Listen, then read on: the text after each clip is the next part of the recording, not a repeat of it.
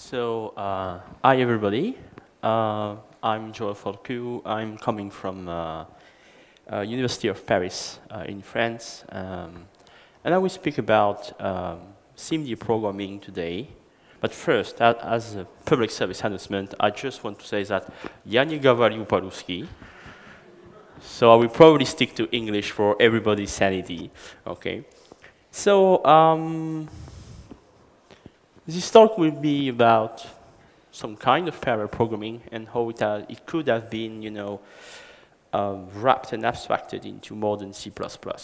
So usually, with this kind of talk, I always have this issue about who know what about the topic. So the first question I will probably ask you is, who know what SIMD programming is? Yeah, so that's probably 12 people or something, okay? So among those guys and girls that probably knows what it is, how many of you actually try to use it in an actual production, setup? Okay, that's 3.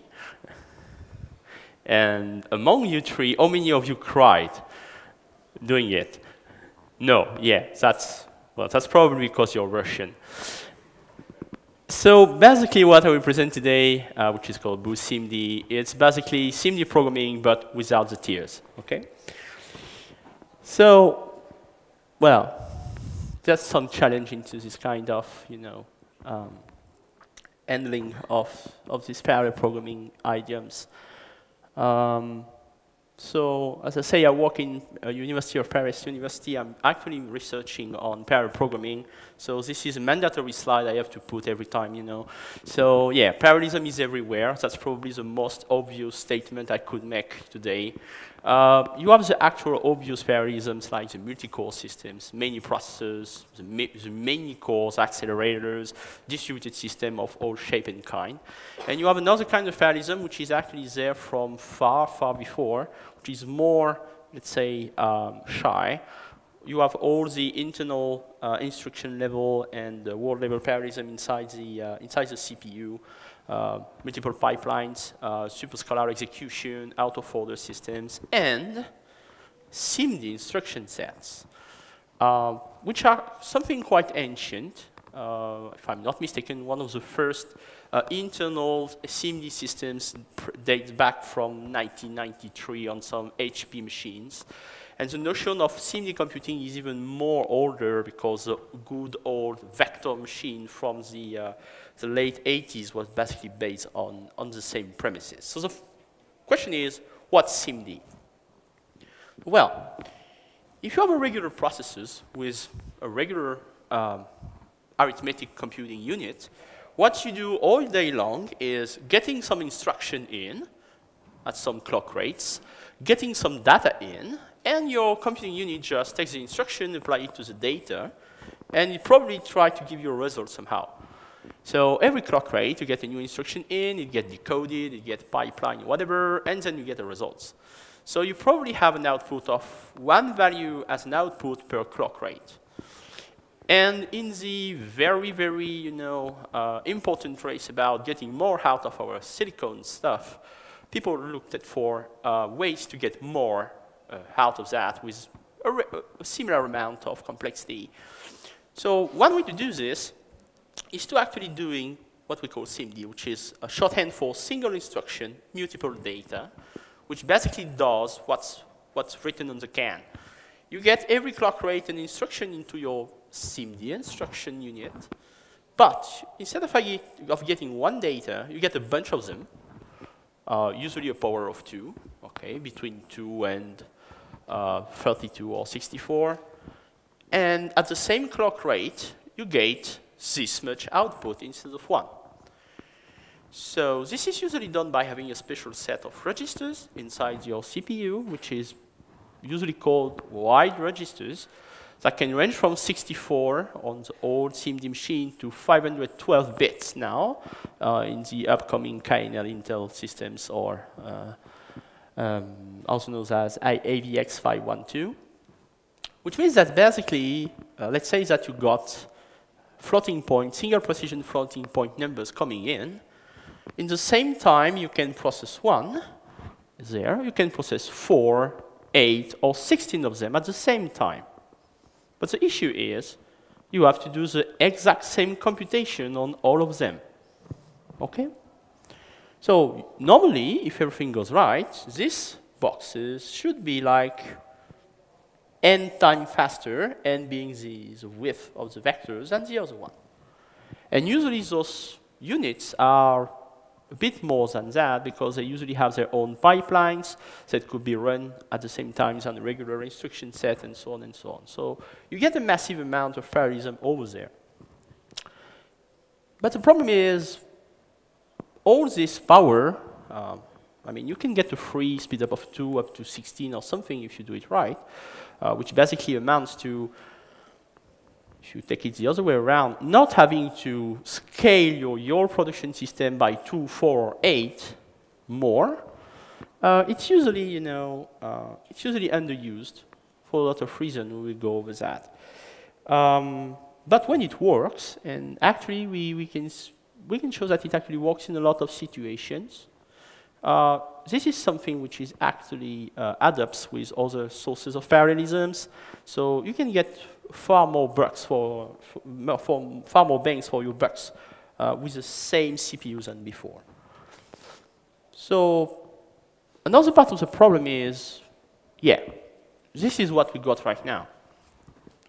I try to sort that into, you know, big processor family, but if we just look at Intel flavor of SIMD instruction set, we have like, I don't know how many actually, 1, 2, 3, 4, 5, 6, 7, 8, 9, 10, 11, 12, well, this is AMD, 13, 14 if we count the new 500 something bits. So we have close to 16 different flavors of SIMD just for Intel.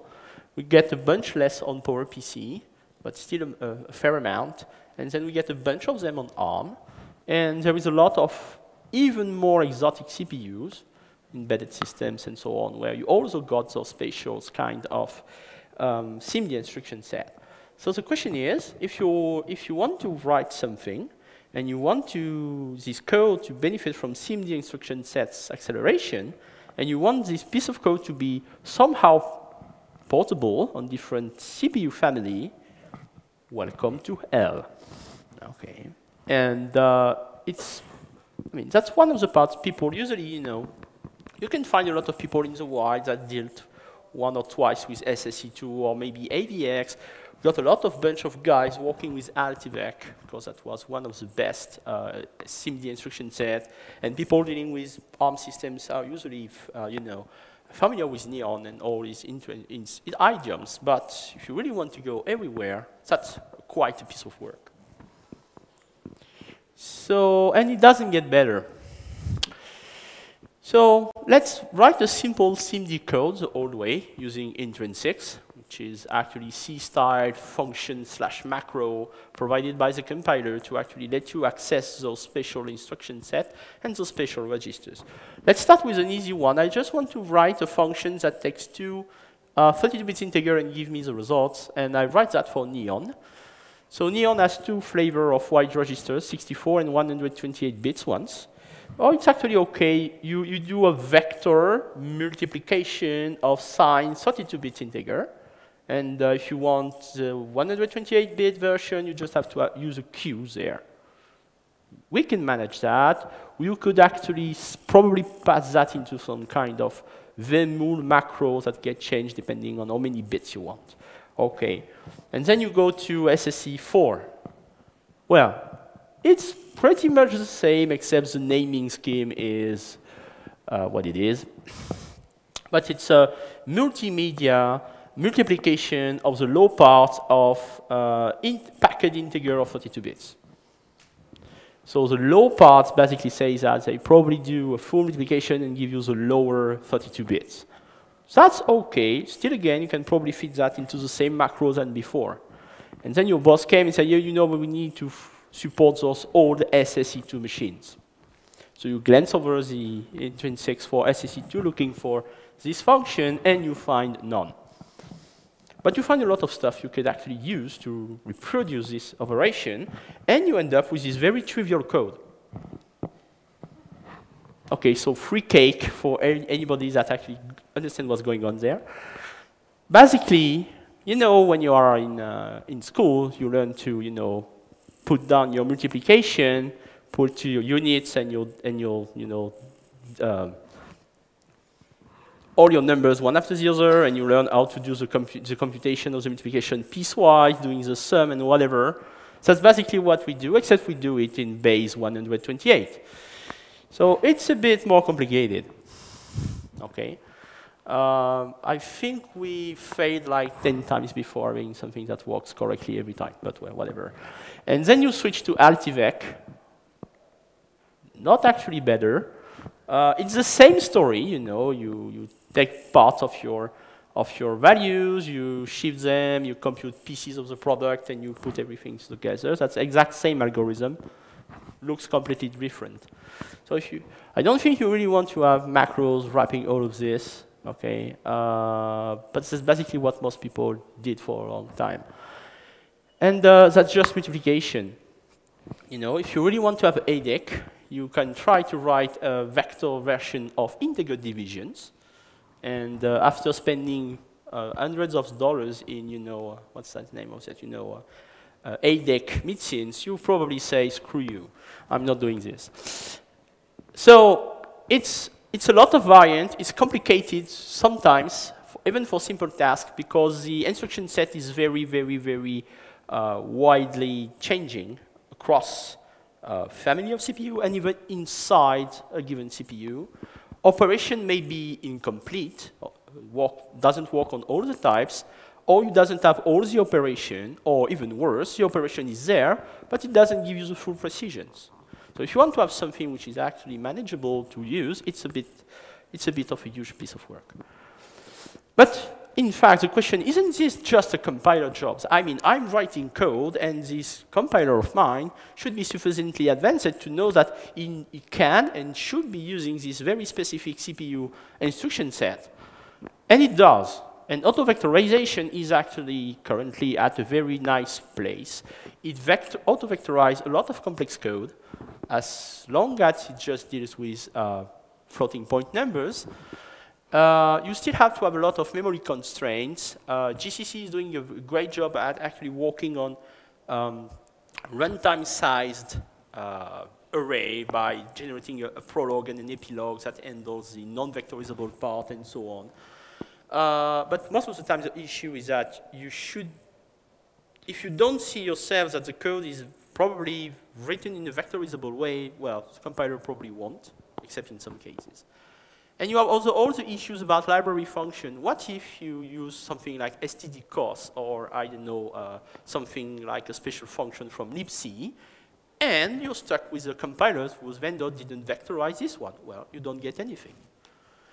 And sometimes compilers just get confused because you write the code slightly differently that he was looking for, and you just say, okay, I can't find anything interesting there. I'm not vectorizing anything. A funny bug that was fixed ages ago was someone actually having a nicely laid out array of static size, perfect power of 2, and you do something like A of I equals B of I times 3, and it gets vectorized. And later down in the code, you do something very similar, like A of I equals C of I times 5, and this one didn't get vectorized. So a lot of head scratching happens, and you found out that the first code was actually A of I equals B of I times 3 point. So the constant was a double. So the compiler was happy because everything was a double. And the other one was times 5 without the dot, which was basically an integer. And the compiler said, I don't know how to vectorize doubles times integer. I'm doing nothing. Obviously, it should get vectorized because you can decide to just, uplift the constant. So our approach is that we still need explicit SIMD expression somewhere into the language. And what we try to do is trying to find a way to write a tool that lets you write SIMD code in a very explicit way, yet following a very nice subset of C++ idioms. And whenever these things compile, you get some speed up. So what we did was designing a library, but we designed a library as a domain-specific embedded language, which is basically a declarative language embedded inside a generic language as a library or as another kind of systems, in which we abstract these wide registers as data block, a bit similar to std array somehow. And what we do is that we have a way to actually grab arbitrary expressions and see if we can find a pattern which is better than just doing what you want to write, because your specific architecture has these very specific intrinsics. So the first goal was to make this SIMD code generic enough so you can actually write the code once, don't care about the architecture, just change the compiler and the options, and you get whatever else you want across hardware. But we wanted to also be integrable with the standard library, which means algorithms, iterators, stuff like this. And we wanted to get some actual meaningful more than C++ into this. So all this rambling gave birth to what we call Boost.SIMD, which is still a candidate for inclusion into Boost. It should be submitted quite soon.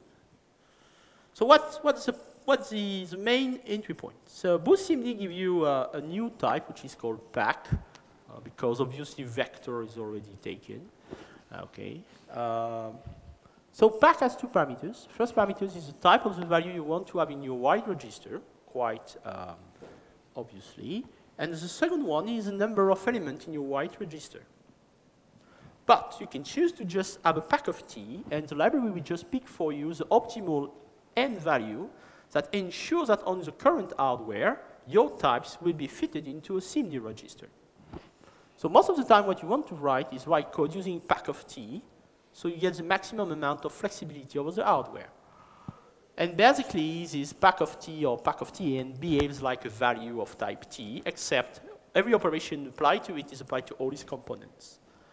There is some constraints, so t must be a fundamental type. I should have put that up to date, or something which has a tuple-like semantic. N must be a power of 2, because that's how it goes. And you have to use a special types if you want to have pack of Boolean values, which is logical of t. So logical of t is basically a Boolean, and the small changes is that it's a Boolean that actually comes from some Boolean operation dealing with types t at the beginning. We need that because we saw that a bit later, we have a way in SIMD programming to actually turn if-else into computation, so branchless computation, using mask. And obviously, the mask must have the same amount of elements as whatever you are masking. So we need to know where the Boolean comes from. So hence this logical of t. So you have this pack. So what can you do with this? Well, basically, you have all the basic language operators between packs of same types or packs and scalar of same types. And remember that it says that everything works like the operators on T. I lied. There is one very fundamental difference, is that we don't do neither conversion nor integer promotion. That means if you have 255 in a pack of uint 8 and you add 1, you end up with zeros, and not with an integer value of 256. The typing of this is very strict. Everything that has a t inside as an input must return a t, unless something happens in the middle explicitly. We support comparisons, as I say, so every comparison operators performs an actual SIMD parallel comparison. So you end up with a vector of yes or no, okay, for each element. So if you do a pack of A and B and you do A equal A, you end up with a pack of logicals that for every element says yes or no, does this element in A and B is equal. And we have functions like compare equal and compare less that return a single Boolean by ensuring that all elements are equal into two vectors, or performing a lexicographical comparisons. Pack is also both a random access range, so you have begin, end, size, and brackets if you want to access to the internal value of the registers, and you can also access that as a fusion sequence, so you can statically iterate over the element of a pack. So we say that the pack of Tn is equivalent to a fusion tuple or a std tuple actually of an element of type T, which enables us to actually do quite a few cool things internally. Okay, so we have that. The other very, very important thing in SIMD is the way you handle memory. First, you have to know that if you want to get any benefit from SIMD programming, A very, very important point is that your data must fit into the cache. If not, you're wasting your time. And once you set that up properly, you have two ways to load data from the memory inside a wide registers. Either using the align, load and store function, or the unaligned one. For a long time, SIMD register must have been loaded from aligned memory. This is something which is relaxed right now, but we support both. And usually this unaligned load and store is obviously slower than the aligned one. So basically, if you call align load, which is a bit verbose, so you have a pointer, which is usually a pointer of t, and some optional offset, and you want to load from this offset a pack of tn.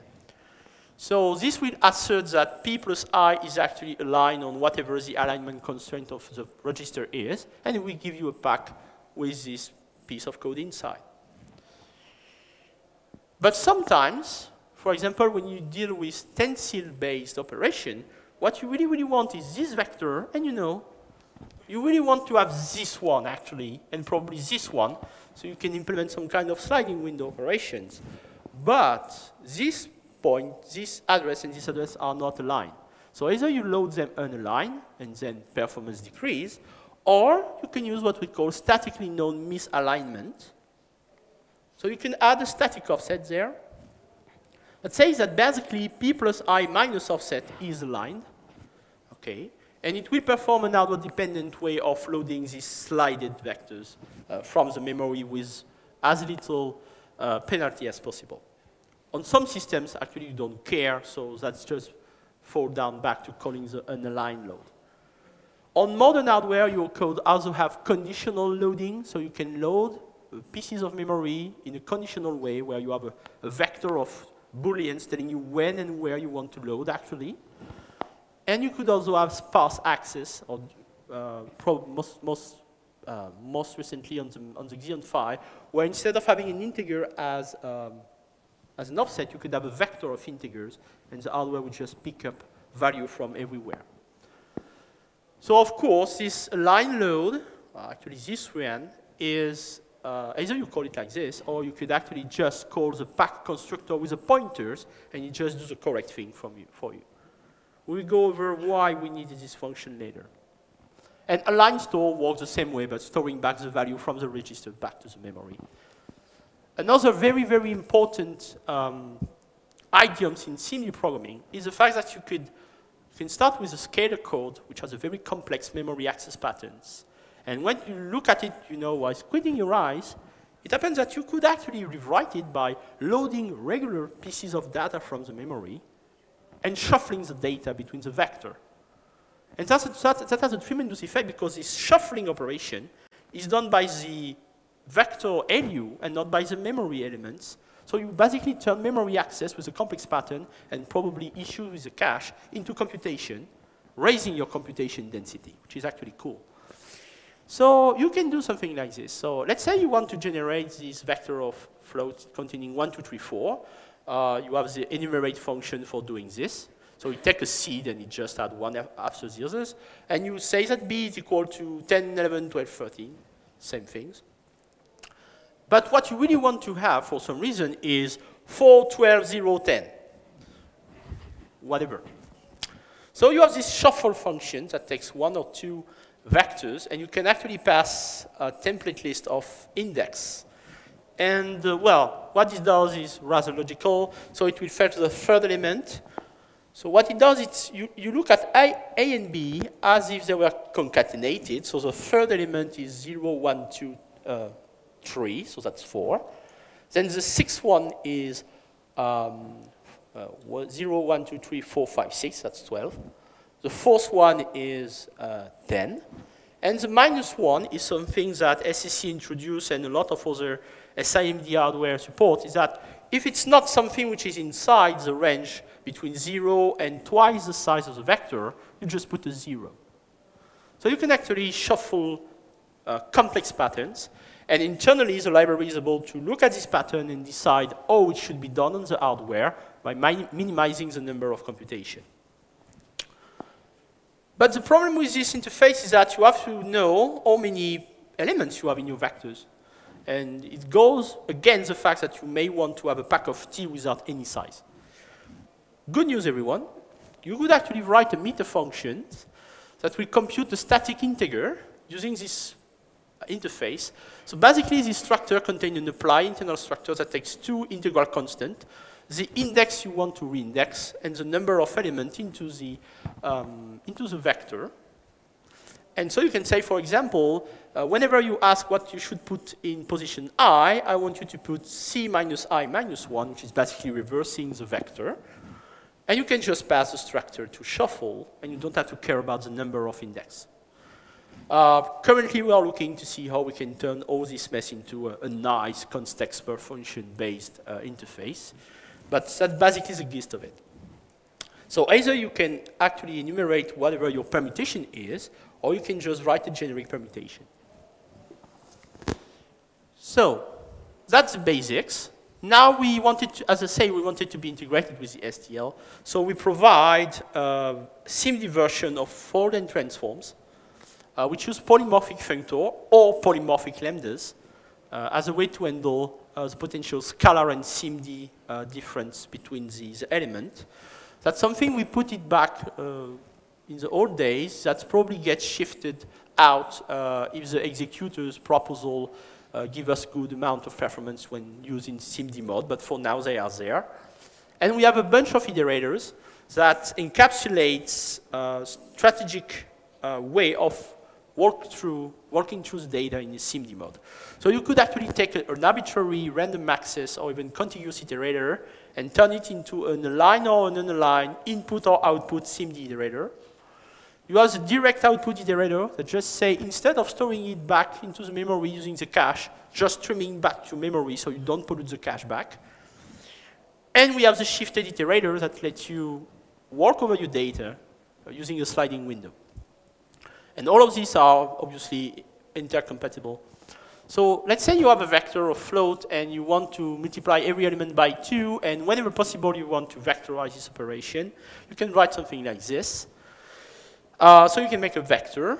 Oh yeah, we have a SIMD allocator that just align memory. This is getting phased out into boost alignment. So we don't provide it anymore, but the slide is like this. And you have some amount of element inside, which may or may not be a multiple of the register size, okay? So what you can do is just, okay, I want to do this, multiply everybody by 2, and vectorize whenever possible. So you can call a SIMD transform between the beginning and end of V, and what you do is you pass this polymorphic lambda that takes something and just say, okay, multiply these things by 2. So why does it have to be polymorphic? What happens is that this SIMD transform will generate a prologue and an epilogue because it doesn't know yet how many elements you have and if those memories actually align. So we take care of the epilogue and the prologue in scalar mode. So every function provided by Boost.SIMD also works on scalar values. And whatever is in the middle gets vectorized. So by having this polymorphic function there, this multiplication is actually whatever operators on scalar or pack, and it's transparent for the users. A more complicated example is actually, let's make a sliding window of size 3 average over some data. So then again, you can get your vector, and it gets a bit more complex. So we can actually also use STD transform when you know statically that this address, that memory is already allocated. So what you want to do is walk over in using a sliding window of size 3, and you want to store the output into O, and you call average. Well, I could have put a macro, but well. So what does this macro? Sorry, a lambda. What I'm saying. So what happens? This iterator actually feeds the transform functor there with a value which is actually behave like an array, which is statically sized to the sliding window size. Okay.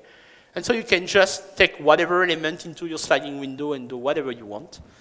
Okay, and the system is made so the advancement into the sliding window is done in the proper way depending on the hardware, either using unaligned load when it's not costly, or using the statically known misalignment idioms. And so you do your whatever average there, and it gets stored into the output in a vector way. So yeah, so we have a value type on T because that's basically an STD array and done. So you just have to, okay, I get whatever these things give me, I know how many I have, and I do whatever I want with my sliding window. Something we wanted to do also was to be able to handle a lot of very specific hardware SIMD instruction. For example, a lot of SIMD instruction sets has what they call fused operation, the most well-known being FMA, so that you can, in one cycle, do A plus B times C, instead of doing it in 2 pieces. But we wanted those kind of optimization to stay transparent for the users, because you may or may not know if your system has an FMA. So what we do is we use expression templates, so we can actually capture arbitrary expression and look at them before compiling the code. And whenever we find something that looks like an FMA in one way or the others, we just replace this piece of expression with the correct call. We do the same for another bunch of interesting patterns like this one, which is usually optimized on some hardware, and so on and so on. So you don't have to care to know about, does my hardware have special fused instruction? We would take care of that for you. So we support a bunch of stuff. Oh, this is also outdated, come on. So the open source version, which is actually available, goes up to all Intel variants and PowerPC. We are currently moving this piece of Intel back there, and we have some proprietary extension for, let's say, more exotic architectures, including the mic, Neon, and some other very specific ones. And the plan is to migrate this, as time goes. Okay, and we have a lot of other functions. Actually, we have, I think, 350-something functions, in addition to all the operators. So we support saturated arithmetics, long multiplication, conversions, every floating point-based operation, rounding, square roots, whatever. We also have rounded divisions and remainder with optional way of rounding. We have a lot of bitwise operation because that's one of the cool tricks you can do with SIMD, that a lot of algorithm can be turned down into bit tricks, and it goes real fast. So we have select, which is basically selecting value depending on the mask, all combination of and or not in every shape, pop count, first bit set, rotation, and so on and so on. We have a lot of EIII specialized function, predicates, including EIII predicates like is invalid and stuff like this. And we have more specific SIMD operation like reduction. So you have a vector, you have a pack, and you want to have an information that's basically squeeze the pack into a single value, like the sum of the elements, the product, the minimum, stuff like this. And as I say, with shuffle, we have what we call inter-register operation. So you get a register in and you get a register out, but what you did was basically shuffling or building some new vectors with the old one. You could actually, for example, merge two vectors of a given size to get a bigger one, either with the same base type or with the smaller types. You can slice them. Something that came a lot is what we call splatted reductions. So you want to do something like V1 equal V2 times the sum of V3. And it's a bit stupid to compute the sum as a scalar, just to put the scalar back into a vector. So you can just call splatted sum, that basically do the sum, but keeps the result of the sum everywhere in the vector. Cumulative operation, and we can also apply sorting on the element of a vector. So yes, that's more than 300 and something functions that works on all those hardwares. So now, let's speak about performances, okay? Because that's probably why we wanted to do all of this. So I will go through different examples. So first stuff we did was trying to re-implement simple trigonometric functions, first as an exercise in expressivity, and then as something we put into the library afterwards. So those results are made on an AVX machine, single precision value for every function. Every value are randomly drawn between this range. And we compare three things. We compare the speed of the standard implementation, okay, the speed of our own scalar implementation, which is basically a scalar version of the SIMD versions, and the actual SIMD code. And what we do is we compute the amount of cycles you spend in the CPU to generate one result, one scalar result. So obviously, if you look at this, when I say 7, it's 7 cycles per value. So on AVX, you have 8 floating points into a register. So 7 times 8 is, I never remember, 50 something? No. How many? Well, whatever. So it's 50 somethings, but for 8 value at a time. Okay, so we just normalize everything this way. So what is the range now? Those functions are very sensitive in the way we want them to be fast and or precise. So what we decided to do in Boost.SIMD is to try to get the most amount of precision all the time.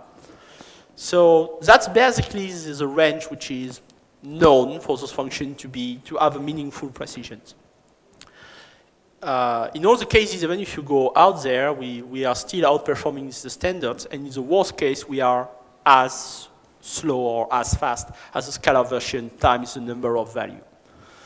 So we got pretty interesting results. So I'm very late then. We got something which are basically sub 10 cycles for X and log. We have pretty fast trigonometrics too.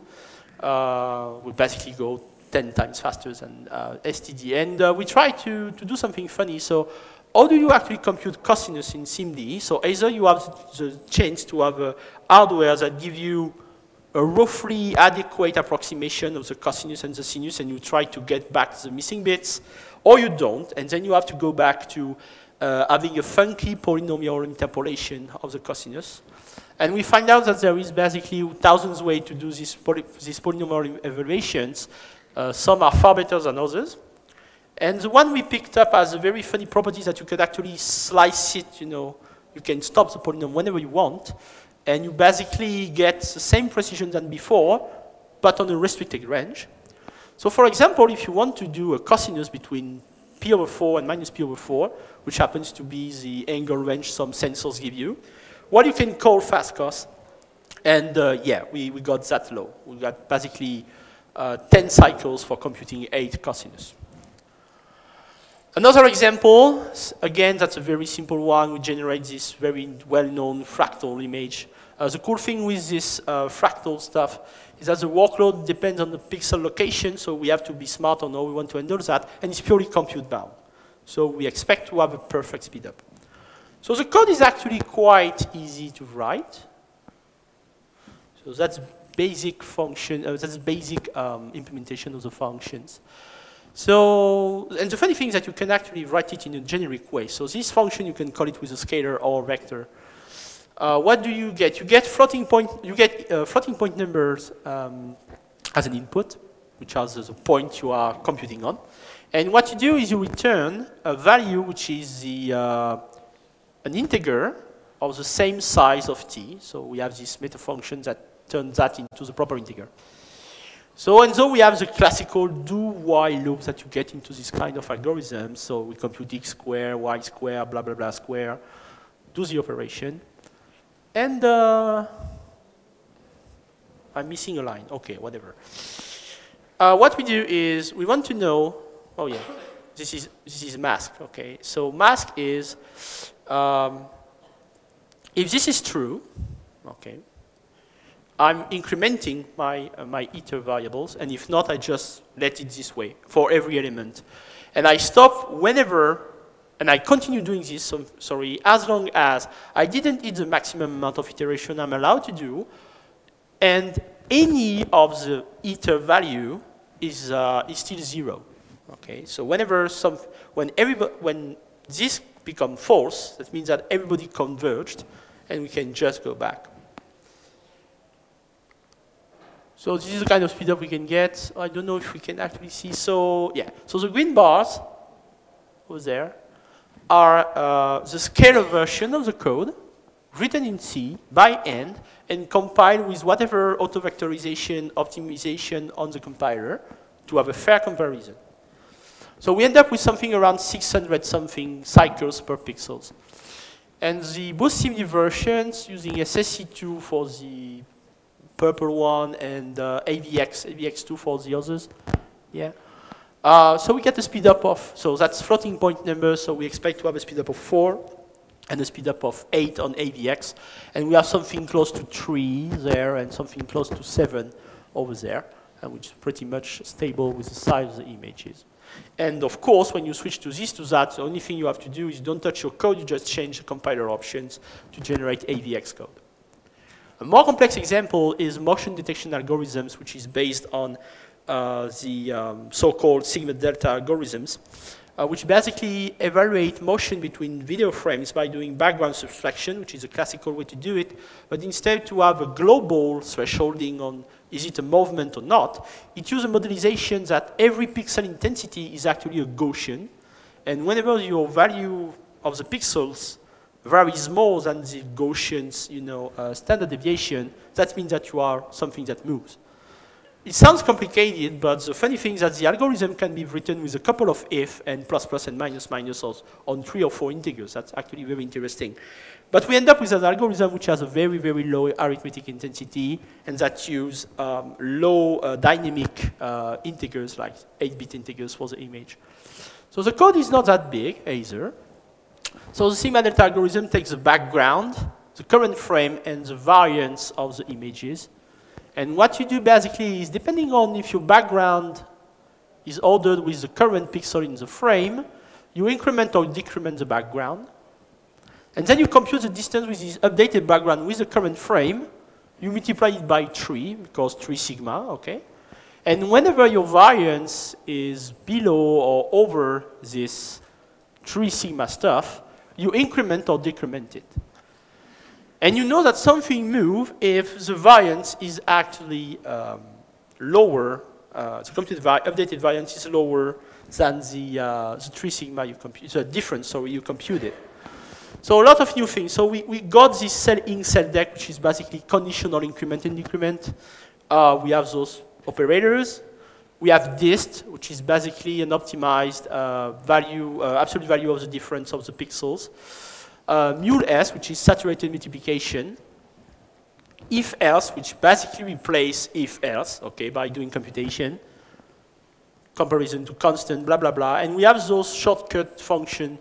So if 0, else 1 basically means that if this thing is true, I get a 0, and if not, I get a 1. And it gets optimized because you can do bit tricks with the actual mask there to get this value directly. So sometimes it's interesting to use that. And what do we get as a performance? So that's frame per second. That's 10,000 frames per second, actually. So we have, the scalar version is not that bad. We are around 1.5 thousand frame per second. And so we got a speed up of, oh my God, 3.8 in SSE2, which is not that bad. We go up to 6 something in AVX, mostly because some operations are available, which are not available in SSE2. And AVX2 has a good idea to have a 32 car wide register for 8-bit integers. So we just climb up to 26. And we go down as the image and the number of live reference into the cache increase with the size of the images. But we can go up to 526 out of times 22, 32, which is not that bad. Last stuff, I don't have any code there for some reasons. We want to solve a 3-diagonal systems, which is represented as a sparse matrix. So we have a matrix composed of 3 diagonals, the main one and the upper one and the lower one. This matrix is fixed, and we have a lot of right-hand side members we want to solve for. And so we apply these algorithms that basically do some funky computation on the fact that we know that it's a 3-diagonal function. This code has been written in Fortran initially and get some performances, and we wanted to see if we can do better. And so what we did was basically actually vectorizing along the right-hand side members.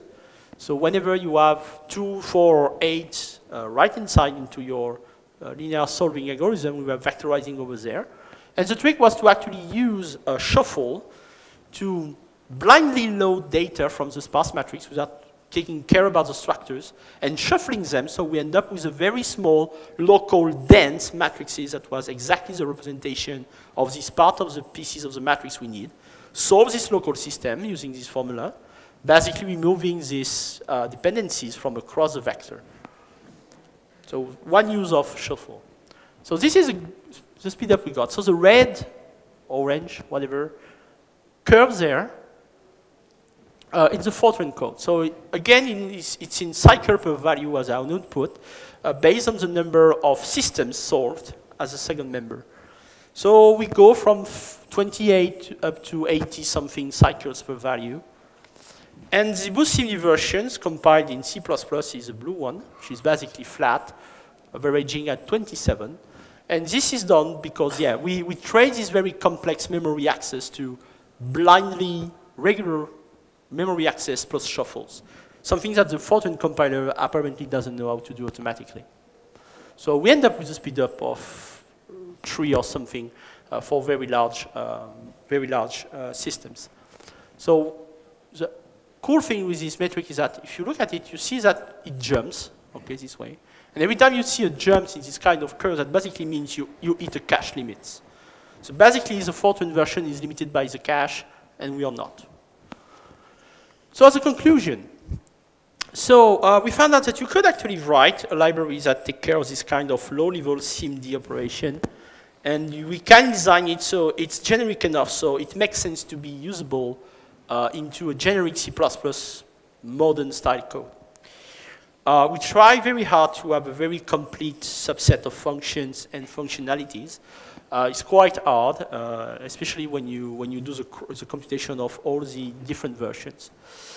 We apply that in different scenarios, so some in research, some into the industry, in different systems like video compressions, audio processing, and whatnot. We are currently living there as a sub-project of the NT2 project. We are currently moving to a new location when the current rewrite and extraction for Boost submission will be complete, probably by mid-March or something. And once this is done, well, off we go, submission to Boost. That's far too long. We should have been doing that.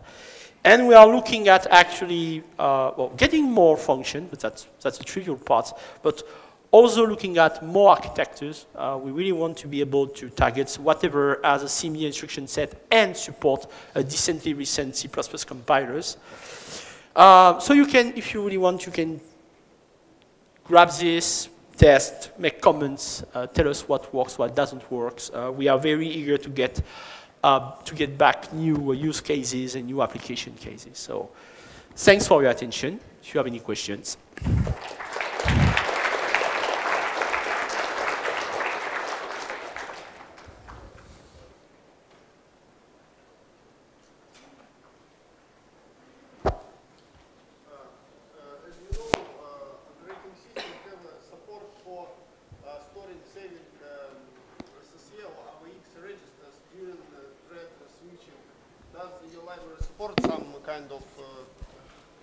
Does your library support some kind of storing or restoring registers?